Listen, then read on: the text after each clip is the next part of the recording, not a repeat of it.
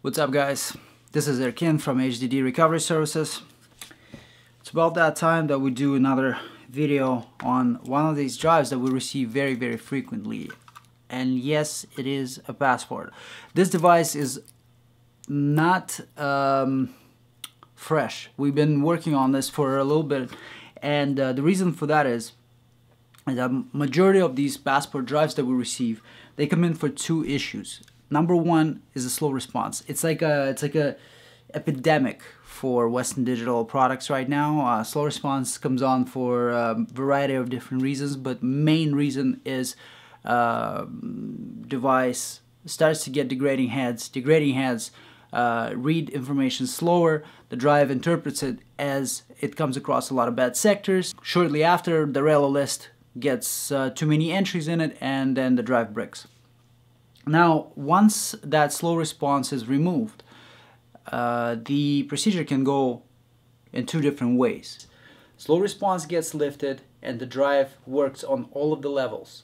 The only downside is that it does not work as a brand new drive. It works with inconsistencies. It works slower in some parts, it works slower with some specific heads, for example. But in other cases, we remove the slow response, but since these drives don't have a single head inside, one of those heads or more than one of those heads can just be completely unresponsive. So what we end up with is a partial image. For example, like this case here, two heads are definitely down. We can't retrieve anything from there.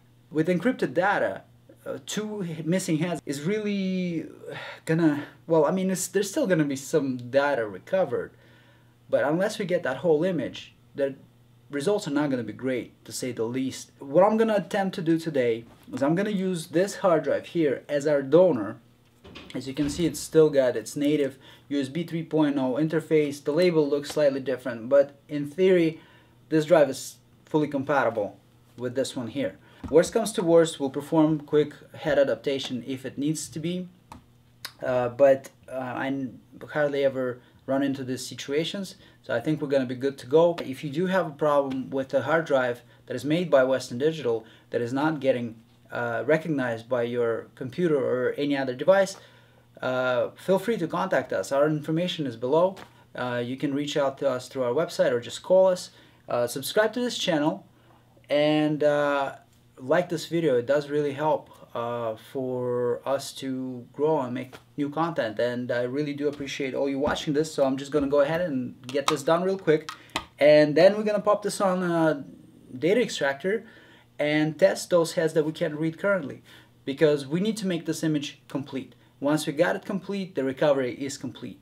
Right now we're missing two heads, so we can't really give the information back to the customer in this condition. It's just not satisfactory enough. Let's see how that happens.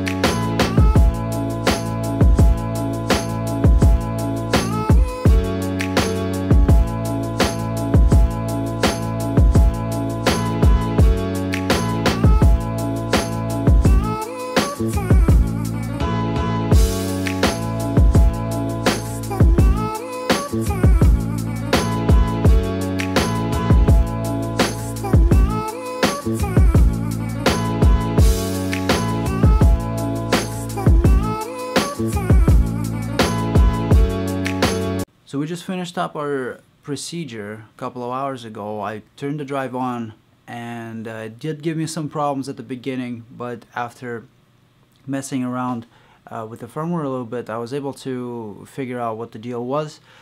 We had to fire up the drive using a specific sequence. That's been done. Now the drive is on the imager, and currently data extractor is working with head number 6. As you can see, the white blocks behind me, these are the sections of the drive that we couldn't read before. With the original headset that had failed head 5 and 6. All of the information that was recorded to that drive was trapped. We couldn't read it. We got everything else though, but on the original set of heads, these are the spots that we couldn't retrieve. So the head replacement that we've performed just before helped us to gain access to these white areas here. The color of these blocks is this weird color as opposed to green, because this drive does have hardware encryption and we had to apply decryptive algorithms to in order to actually get the data in a viewable form.